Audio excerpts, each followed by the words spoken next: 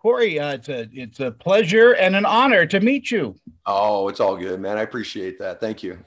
Slipknot is just going nuts, isn't it? Yeah, man. I mean, I didn't expect it to last this long, but yeah, I mean, it's doing really well. So I hear that you have a new album coming out pretty soon. yeah, I just finished the vocals for it last week, actually. We've been debuting new stuff kind of here and there in the shows, and now it's just a matter of time. We're going to try and get it out.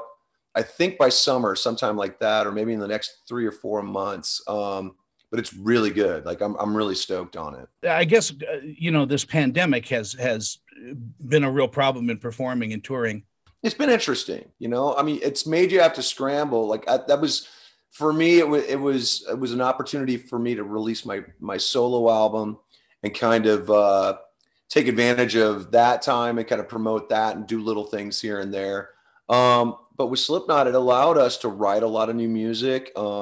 It allowed us to kind of try and capitalize on the downtime and get more into the creative than just the grind.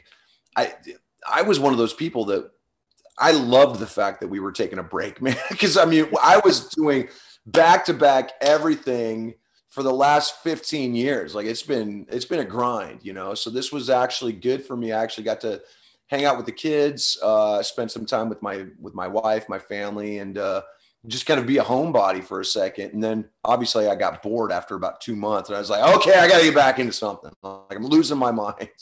It's like I grew up with went to high school with Tommy Lee and Motley Crue. Oh, okay. Known Alice Cooper forever, and these guys just want to go home. They just want to spend some time with them, get to know the family again. Yeah, yeah. So I'm empathetic. The new film Rucker is now you play Taco Tuesday, a truck driver. Yeah, yeah. Is it a meaty role? Did you like him?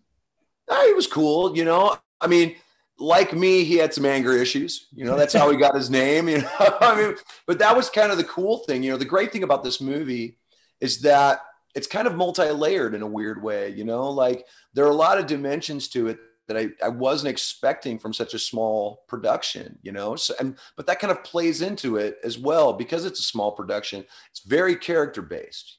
So Rucker, the main character, has a lot of dimensions to him that you didn't expect from something like this, where you could take it campy or you could take it very dire. And I think they kind of ran the line because with my character and some of his other friends, there are definitely moments of levity that allow the darker moments to pop a little harder, So for me, it was cool to be able to play this weird, quirky truck driver and, kind of use a little bit of my background, because I mean, I grew up with truck drivers and bikers, so I know the culture. And the script, there's a very specific theme about fathers and daughters, which is something I know a lot about, So I was able to kind of take that and just kind of do my thing. I think independent films, you really do get a better truth. Because in the big budget films, which you've been a part of, you've always got somebody in a suit coming down and say, can we change that line? Or we've got this product placement to deal with.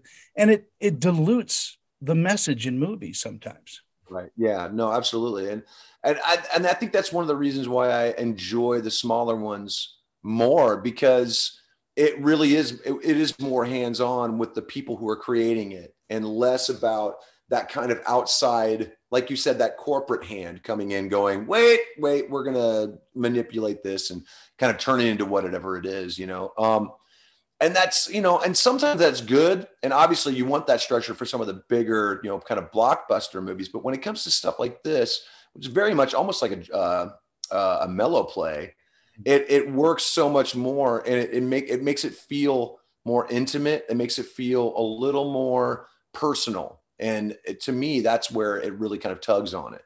As a musician, though, in your heart of hearts, do you hear rhythms and cadences in the characters that you play? Is that part of how you get prepared for a film?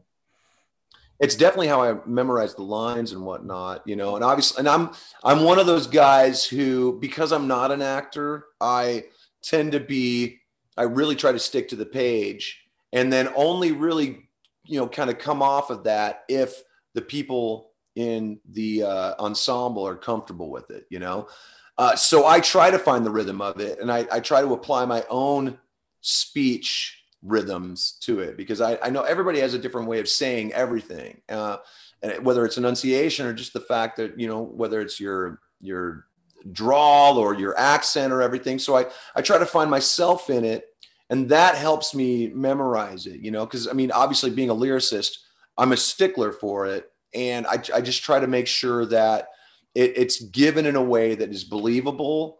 It doesn't feel mechanical, but at the same time is delivered with some sort of passion that maybe I mean and the writer means. In our final moments we have, and I want to thank you so much for your time. I know you're a busy, busy guy. What do you think audiences are going to take away from Rucker? The great thing about this is, the horror audience is very, very open-minded. There's so many different subgenres inside this genre. And in a lot of ways, it's a lot like music. It's a lot like heavy metal. There's so many slivers in this rainbow of a genre that a lot of different people who are fans of different parts of these genres will find a lot of different stuff. There's great gore. There's great tension. To me, there's great acting. It's shot really well. It's paced really well. So I think there's a lot for people to really kind of get into. It's a movie that doesn't try to force itself on people. It's easy to watch, and it's cool because I think everybody can find something to relate to with at least one person in it, So I think it's just something that people will watch and be like, that was really, really cool. It's not trying to change the world. It's just trying to tell one of the stories in it. Corey, it is an absolute pleasure, as I said, to finally catch up and meet with you. You are just an amazing lyricist, a wonderful singer, and I enjoy your acting. You're not an amateur actor. You're a good actor. Listen, I do my best. All right. I'm not going to hang the other stuff up, but as long as I can get away with it, we'll give it a shot. You earned that SAG-AFTRA card. You did indeed. So you take care and have a wonderful day. Thanks, man. I appreciate it.